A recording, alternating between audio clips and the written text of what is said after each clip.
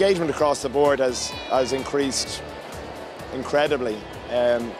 This is our first day and we haven't been able to count the numbers yet, but I'm pretty sure this must be a record first day for us.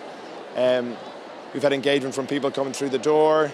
We've had more partners signing up, which is another example of companies realising that this is the place to find and inspire the new generation of scientists.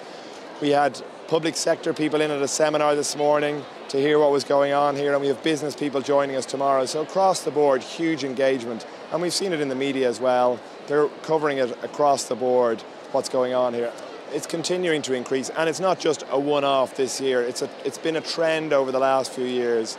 Increased interest in what's happening, an increased understanding of just how great this exhibition is, both to visit, but also what it's producing in terms of the winners going on to be so successful.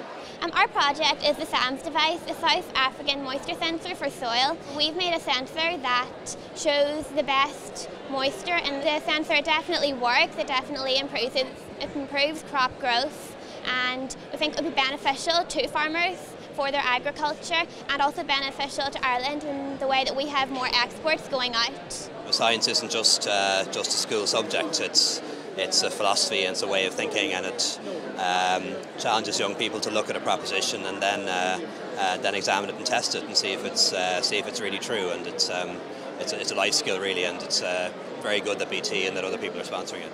Yeah, the judges have a hard job to do. By their very nature, any project that gets into the exhibition is of a very high quality.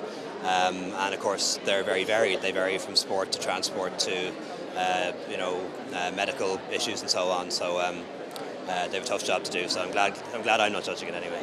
It's absolutely amazing. We've taken a little bit of time to tour around, seen some of the things that these guys have been working on. It's just absolutely remarkable. You can hardly believe that these are school kids. We saw one pair of kids who had they built an ultrasonic a virtual stick for blind people.